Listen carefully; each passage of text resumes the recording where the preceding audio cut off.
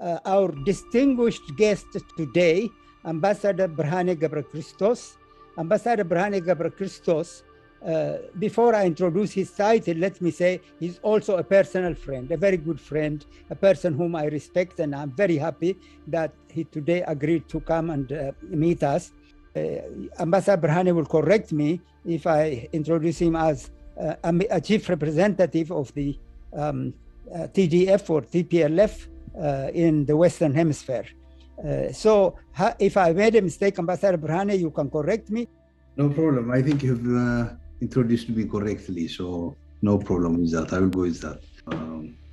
The Ethiopians, the problem that we Ethiopians are facing today is essentially political. And the major contentious or burning issue is the state building. And is that the United Front of Ethiopian Federalist and Confederalist Forces has been created. There are 9 groups that have taken part in here. The Afar, AGOA, Benishangul, Command, Somali, the Oromo, OLF, OLA, Sidama, Gambella, Tigray. The members have agreed on some issues.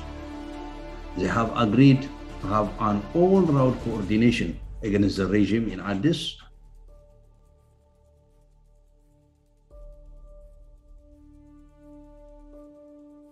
Abiy is not listening. He is not listening at all right now. And how are you going to reach him, to a person who's really in a corner?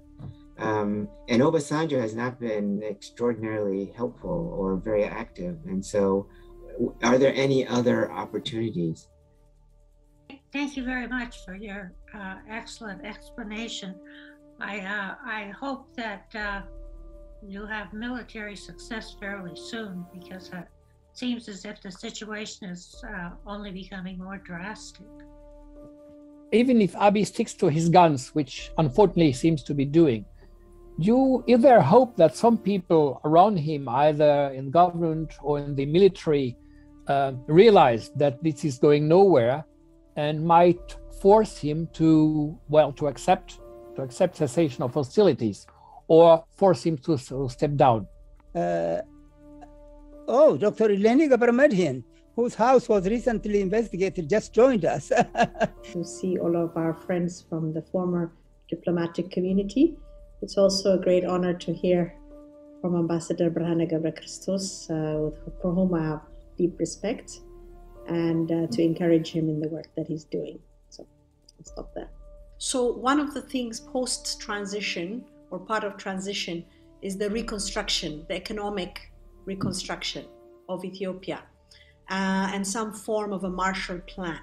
To what extent has there been some kind of an estimation of the extent of the Marshall Plan that would be required to bring Ethiopia back to even where we were 3 years ago? Beyond the political arrangement of the transitional arrangement, and prior to that, the provisional administration that you described, what, in your view, would be also a plan for the social reconstruction, not only the political arrangements, but how we will come back together as a society? And some might even question whether we were ever together as a society. Collapse of Abiy regime will definitely create a security vacuum at the center, and this should come into place as soon as possible. And there has been consultation taking place amongst different political parties. So the understanding and support of the international community would be very important. I think definitely all of you here have a great role to play on that. As friends of Ethiopia and as people who understand Ethiopia, I think you will put all your efforts to make this happen.